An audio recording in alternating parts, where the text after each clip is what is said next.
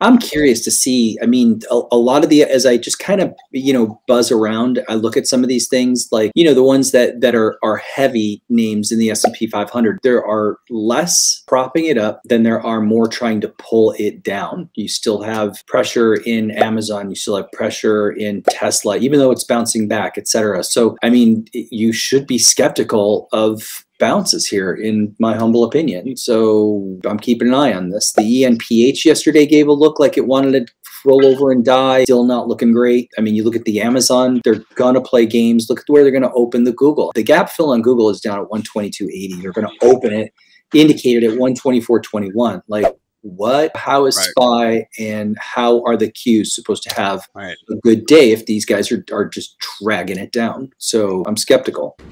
What? Herb.